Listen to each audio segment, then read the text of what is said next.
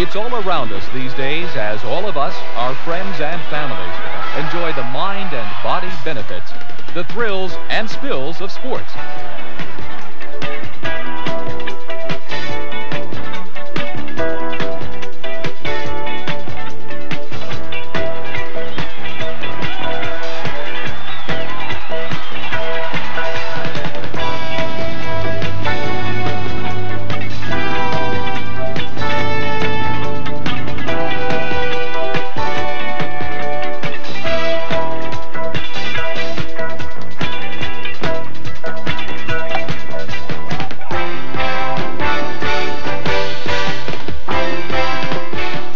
Photographer John Vaeth tells us how our cameras can get in on the action. You know, good action photographs can really be taken with virtually any type of camera. But if you have a 35mm camera with interchangeable lenses, you're going to have a lot more flexibility in your action picture taking. Another important key is the film that you choose. Generally, action pictures are taken with high-speed films. If you're indoors photographing a basketball game, for example, you'll need an extremely fast film, maybe Kodak VR 1000 film. Or if you're outdoors on a nice day like today, well, VR 400 film would do the trick. Now make a friend of your camera's instruction manual. There is a wealth of information inside these books. And if you forget some of the terms that we use during the program, look them up in the manual. Chances are there's a good explanation for you. A long lens is a tremendous benefit to sports photographers. A 200mm lens or a zoom lens that goes up to 200mm can help bring those distance scenes closer for a lot more impact. It's also going to help you stay out of the way of the competitors. Isn't that a familiar sound? That power winder or motor drive is a great aid in action photography because it helps you capture more than one shot of some fleeting moment. And don't forget to bring along a lot of film. Really, you hate to run out of film when that action just starts to get exciting. You'll probably have to take many pictures before you capture just the right composition of the action at its most exciting point. You know, people have long been the favorite subject of photographers, but people involved in action give us that rare opportunity to capture a true slice of life. Set. No matter what sport you're photographing, it's good to know the capabilities as well as the limitations of your equipment. Let's start by demonstrating the effects of different lenses. Now, Dan, we'd like to take a series of pictures with different focal length lenses as you're coming over the hurdles. I'm actually going to be taking your photograph as you come over the second to last hurdle. So I don't care where you start the course, as long as you look good as you come over that second to last hurdle, we'll be all set. Okay, why don't you head down and get ready? You know, being familiar with your equipment and the various focal length lenses that are available to you is very important to getting good action pictures, but it's also helpful to be familiar with the sport that you're photographing. In this particular case, I'm going to mark off 45 feet from that second to last hurdle, and I'm going to set down my tripod, and we'll change to different focal length lenses to show you the effect from 45 feet away.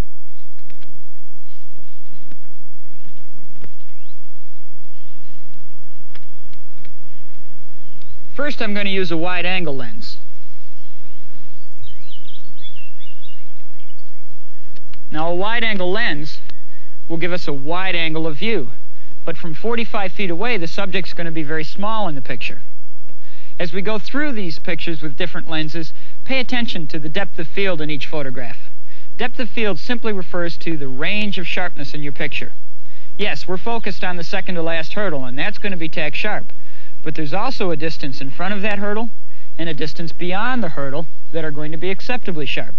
And that range from the near side out to the far side is called my range of sharpness, or depth of field. Wide-angle lenses give you tremendous depth of field.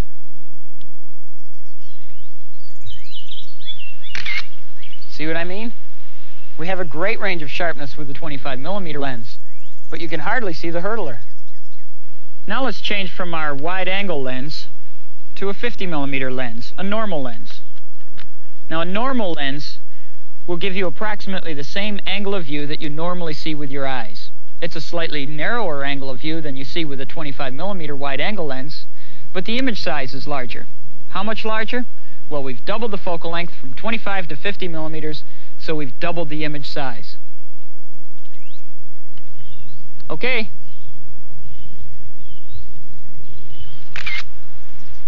Now the hurdler is twice as big, but I still think we can do better. Any lens longer than a normal lens would be considered a telephoto lens. This 105 would be considered a medium telephoto. With a 105, since we've doubled the focal length from a normal, we've doubled the image size once again. It'll look like the subject is closer to the camera, even though we're still 45 feet away. Personally, I think the 105 is one of my favorite focal lengths, because really it doubles as a portrait lens if I want to move in close to take head and shoulder close-ups of the athletes.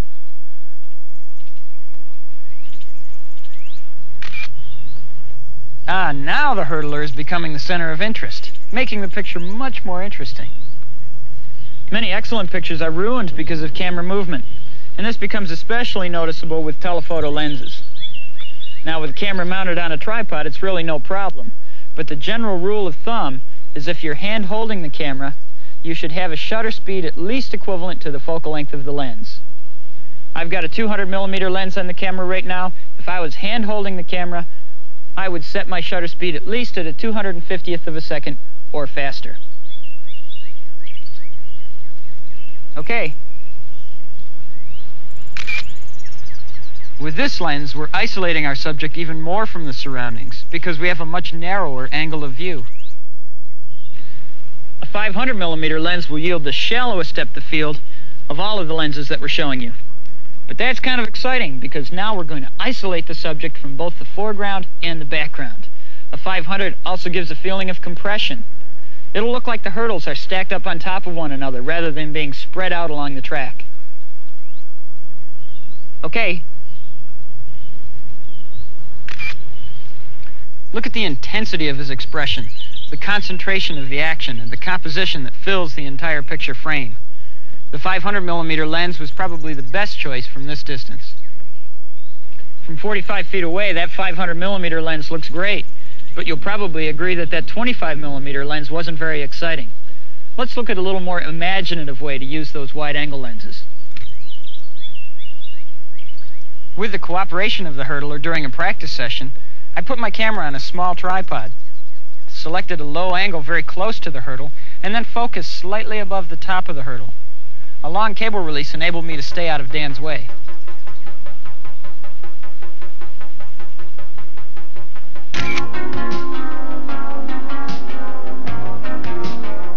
The same technique can work for a variety of situations, even for vertical compositions.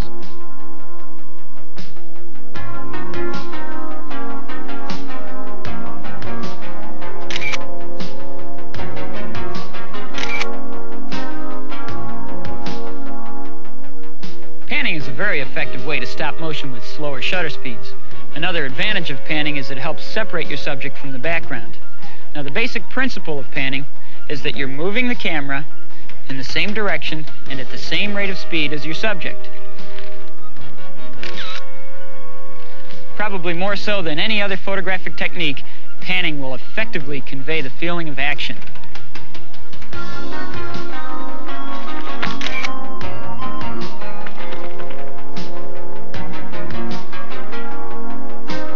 Watch the legs and arms of the runners as we pan at 3 different shutter speeds: a 250th of a second, a 60th of a second, and a 15th of a second. Which is best? Well, that's for you to decide. If you like the blurred motion you get with panning with a very slow shutter speed, and you're working in bright sunlight, you may find it helpful to add a neutral density or polarizing filter to the front of the lens. These filters will cut down the amount of light entering the lens, enabling you to use those slow shutter speeds.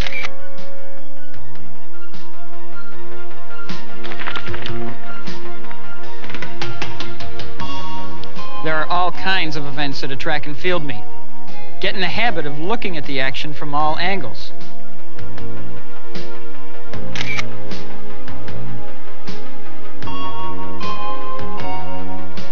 Crouch down low. Choose an angle that captures the arch of the high jumper's back.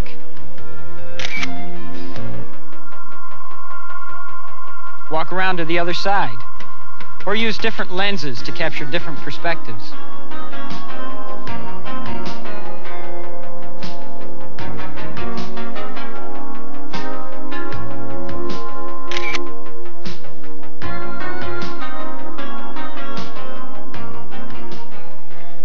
high jumper caught at the height of his jump is a good example of action frozen at its peak. Such moments of suspended motion occur in many activities when a person abruptly reverses direction. To be prepared, first pre-focus your camera. In this case, I'm going to pre-focus just slightly above the high bar. Preset the exposure. I took a close-up reading of the jumper. And then anticipate the action. Start releasing that shutter just before the subject reaches his peak. Everybody knows somebody who's involved in an active sport. These young motocross stars spend almost as much time preparing for the big event as they do scrambling through the hills. John uses that prep time for picture taking. He also scouts the course for the bumps and curves on which he'll pre-focus his camera during competition. It's true that one picture is worth 1,000 words, and good action photographs are perhaps the best example. Excitement, tension, competition, skill, danger, and of course speed can all be conveyed with a single still photograph. Sometimes motion is best expressed in a still photograph by freezing the action, isolating that split second of time where dynamic motion is frozen at its most exciting point. Subjects caught in midair, or subjects leaning over so far they seem to defy gravity. Probably the most common technique for freezing motion is by the use of a very fast shutter speed. If you choose a speed as high as 1,000th of a second, you can stop the motion of almost any rapidly moving subject. With good action photographs, a sense of timing is absolutely critical. First, we're going to pre-focus on the point where we think the action is going to be most exciting. It only takes our brains a fraction of a second to tell our finger to push the shutter and for the shutter to actually release. But sometimes that's too long. Sometimes we've missed the picture.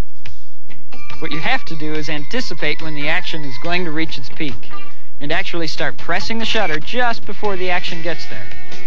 Look for unusual angles and use different focal length lenses in your action photographs. For example, you may want to choose a really long lens like a 500mm lens. Stand a fair distance away from your subject, pre-focus on the jump, and compress the action as the racers come flying over the jump. Or you may want to choose a wide-angle lens. Maybe something like a 28mm lens and shoot from a very low angle. It will look like your subject is flying through the sky. When you're preparing for your action photographs, take your meter reading in advance. But make sure that that meter is not influenced by a very bright or a very dark background. For example, if you're using a wide-angle lens and you're down low and you're photographing a subject up against a bright sky, sometimes you could obtain a false reading. Tip that camera down. Take your reading off of the ground rather than off of the bright sky. You'll get a much more accurate exposure.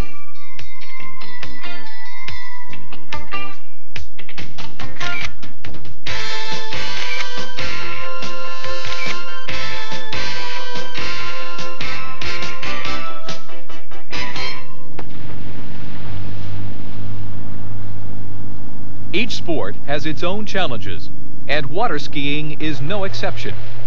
Not only do we have a fast-moving subject, but that subject speeds across water, a surface that introduces its own special set of challenges.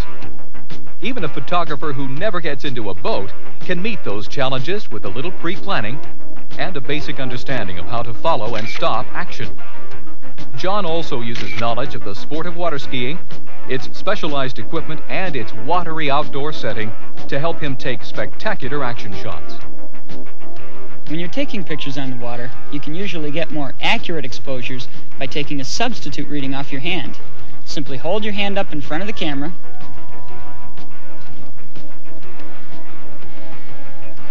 and as long as your hand is in the same type of light as your subject, the exposure will be accurate. Now, if you were to take an exposure reading of your subject out there on the water, sometimes the highlights off the surface of the water can cause a false reading. Oftentimes, you can get some excellent pictures from the dock, but if you have an opportunity to ride in the ski boat, you'll have even greater control.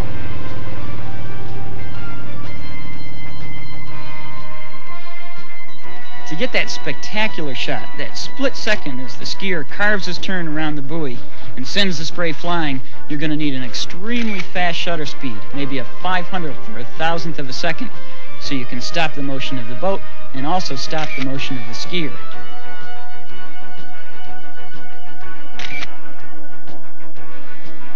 To capture this dramatic close-up, I used a 500mm lens, a 2,000th of a second shutter speed, and 1,000 speed film. One other thing to be aware of is the quality of light. Early in the morning and late in the evening are probably the two best times of day for just about any kind of photography. At these times, the sun is low in the horizon, and it skims across the water and creates a feeling of texture and dimension in the pictures. We talked about basic panning techniques a little while ago while we were at the track. Since panning is such an effective way to photograph action, let's go into a little more detail.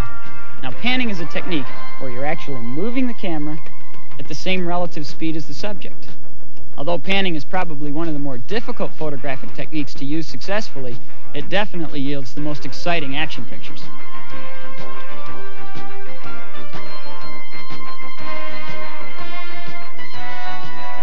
Good panning pictures require relatively slow shutter speeds, so this is probably a good time to use slow speed films, maybe a 100 speed film. In this particular case, I'm using a 60th of a second shutter speed. Now you pre-focus the camera on the spot where you would like to take the picture.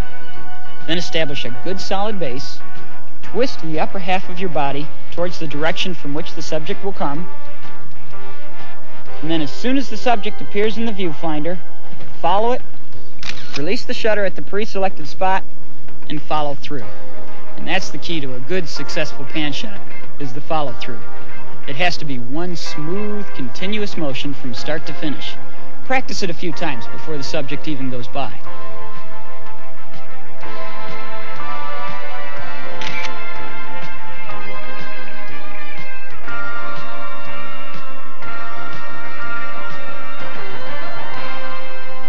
Sometimes in very low light levels, panning is the only way to take good action pictures, because low light levels necessitate slow shutter speeds. And if you use a slow shutter speed and don't pan with the camera, the subject can be blurred, like this.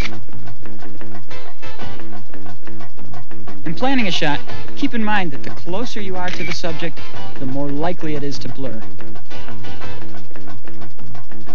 The same is true of subjects moving across your field of vision rather than approaching you head-on. When I'm taking pictures of slalom skiers or jumpers from the boat, I usually like to have a long telephoto lens on the camera, maybe an 80 to 200 millimeter zoom lens. Also, because the standard ski rope is 75 feet long, focus is very easy. I can just pre-focus the camera 75 feet away, and I'm all set to go. Since the subject is a constant distance from the camera, we have an ideal opportunity to use a motor drive to get an entire sequence of action pictures.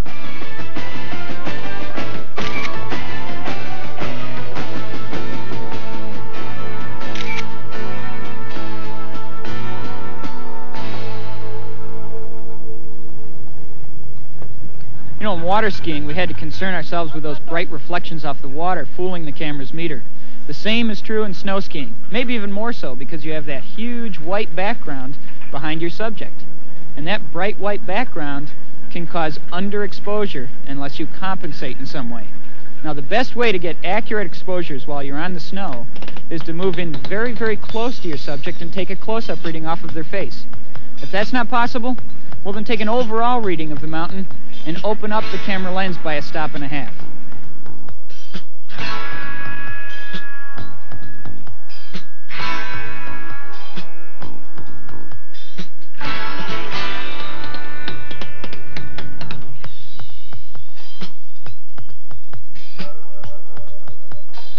You know, a lot of people are reluctant to take pictures in the cold weather. But for those of you that are skiers, you know when you get up on the top of that mountain, you're just going to see some beautiful, magnificent scenery, and you're going to wish you had your camera along.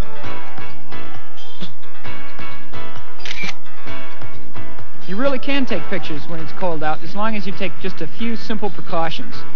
First of all, I just like to have my camera close to the body so it doesn't swing around when I'm skiing, and just a couple elastic straps will do the trick. Secondly, a nice accessory to have along is a fanny pack. I can carry my extra lenses and filters and film, as well as a plastic bag. Now, the advantage of the plastic bag is that when I'm done taking pictures, I can put the camera inside the bag, seal the bag off, and then take the camera inside. Now, when the camera's in the warm, moist air, the moisture will condense on the bag rather than on the camera. It protects the camera. Select a good spot to make the best use of the lighting.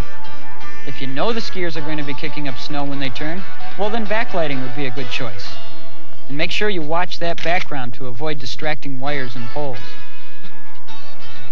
Get some friends together and plan a shot. Ski down ahead of them and select a good spot to shoot from. Get down low and photograph them head-on with a long lens as they ski down behind one another.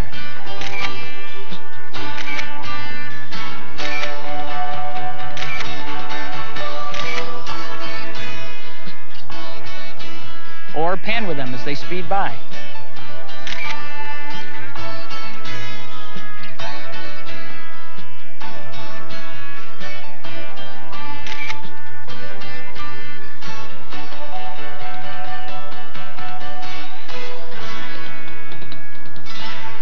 Indoor sports like basketball offer lots of photogenic action. John simplifies the task of shooting in lower light levels by choosing a higher speed film. Taking pictures at an annual sports festival such as the Empire State Games in Syracuse, New York, really provides us with an opportunity to photograph many different events. Even though all of the techniques we've discussed still apply when you go indoors, you'll quickly discover that you simply don't have as much light to work with. Indoor sports are perhaps the sports photographer's greatest challenge. At these games, I had an opportunity to move around the activity and try various angles. But if you're going to be photographing a professional event and you have to take your pictures from the bleachers, you'll want to bring along your long lenses. Long lenses are necessary to help fill the frame, but since they usually don't have very large maximum lens openings, it's difficult to obtain fast enough shutter speeds to help freeze the action. High-speed film, like 1000 speed film, is a tremendous help in these situations. As a matter of fact, these films have opened up opportunities to get color pictures that simply weren't possible before. As we move from basketball to diving, we go from artificial light that looks dim to a combination of artificial light and daylight that looks brighter but really isn't. John positions himself so the windows behind him provide front lighting for split-second subjects that once again challenge his action photography technique. John doesn't wait to take one picture, but rather creates a photo series that tells the whole diving story from total concentration to all-important follow-through. The diver's story doesn't end in the water, and neither does John's picture story. These post-dive shots help him bring out the individual behind the performance. With a medal in the offing, there's yet another reason to take pictures. But this time, John's action subject relaxes and poses proudly for her photographer. John takes advantage of a practice session to try some unusual angles and some close-up camera positions. To expand on and support his best action shots, he's always on the lookout for the telling detail.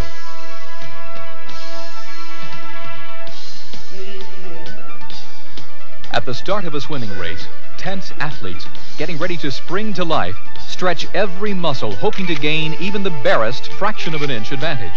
Again, John adds a motor drive unit to his camera so that he can capture the continuity of the swimming action. To compensate for the pool's low light levels, he also seeks out and finds an extra photographic edge. I noticed the swimmers in lanes 7 and 8 were passing through patches of sunlight coming in through a small bank of windows. By timing my shots to their passing through those patches, I was able to use a normal daylight exposure and a very fast shutter speed to stop the action.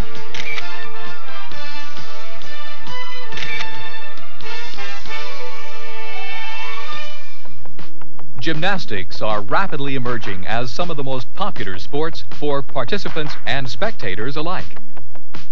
The strength, flexibility, and control that gymnasts strive to achieve are the stuff of which great sports pictures are made. A still picture that suspends a gymnast in midair or captures her at the peak of her performance can be a satisfying achievement for anyone.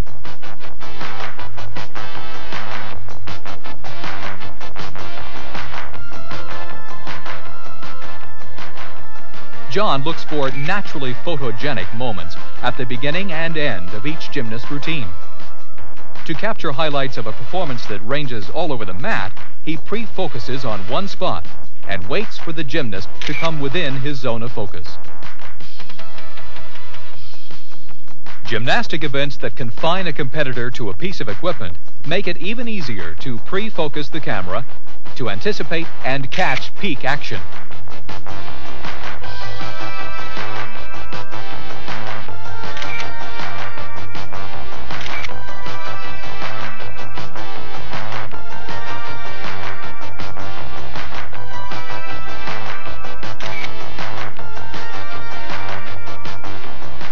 The challenge of wrestling lies in the brute strength of its competitors.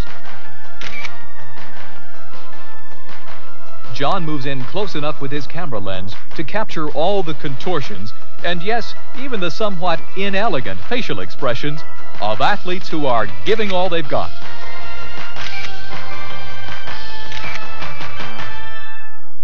Well, there you have it.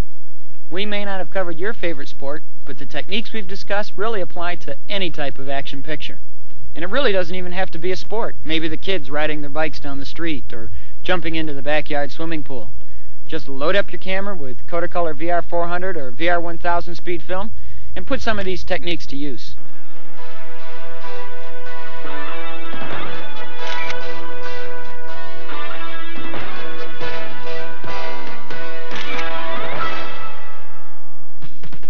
The reason most of us watch sports is for the excitement and the drama. But you know, when you go to the stadium and you're watching a game and you see a magnificent play down there on the field, sometimes by the time you've left the stadium, that play is just a blur to your memory. If you're quick with your camera and you catch that play, not only do you define it so that you can see it in more detail, but you preserve it for many, many years to come. Enjoy your photography. Practice it. Work with it. I think you'll find that action photography can provide some of the most exciting pictures you've ever made.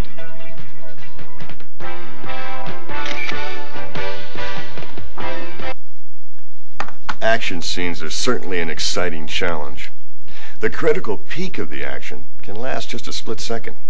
You can relate that peak moment to a bouncing ball. The ball actually stops moving for an instant before it changes direction from up to down. If you play tennis, you may have learned to time your strokes to connect with the ball at the precise moment when it reaches the peak of its arc. If you can time your photography that precisely, you'll be pleased with the results. That peak moment is often the most dramatic and the most graceful. It may seem strange, but picturing that instant when there is no motion can actually communicate the strongest impression of motion. Experience has taught us that what goes up also comes down. To capture that brief moment, you need to be prepared. If you have to think twice about how to photograph a scene, the action may pass you by. On the other hand, when you have control of the tools and techniques, you can do more than record the peak of the action. You can add visual impact by using different angles and lenses to express the dynamic drama of the action. You can visually highlight a sense of speed or power or graceful balance. You can interpret the human element, the effort and intensity involved in action and competition. Of course, the first step is to become familiar with the basic photographic skills you'll need. This program can help. Watch it again.